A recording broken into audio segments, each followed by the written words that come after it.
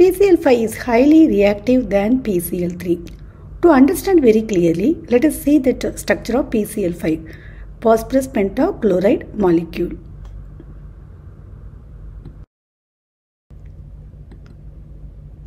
PCl5 molecule has trigonal bipyramidal structure. In PCl5 molecule, we can see that 5 PCl bonds are present. These 5 PCl bonds are not equal in size. Among these 5, 3 PCl bonds are having that same length, 202 picometer, 202 picometer, and also same angle. They form equatorial bonds. When compared to equatorial bonds, we can see that 2 other bonds are there. They are longer in size. So these bonds we called as axial bonds. These bonds are longer, 240 picometer.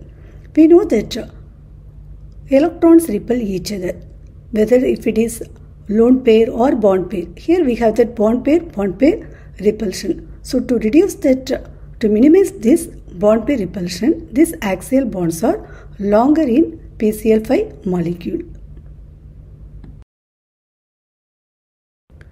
But in PCl3 molecule, phosphorus is attached to 3 chlorine atoms. So we have only 3 PCl bonds. All of these bonds are equivalent in size, 204 picometer. So compared to PCl5, in PCl3, the bond pair repulsion is less.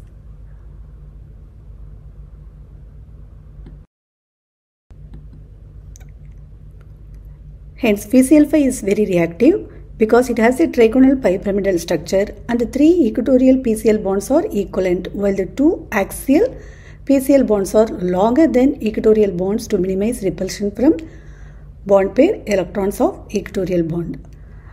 PCl5 decomposes on stronger heating and forms PCl3. This shows that PCl5 molecule is highly reactive than PCl3 molecule. Thanks for watching.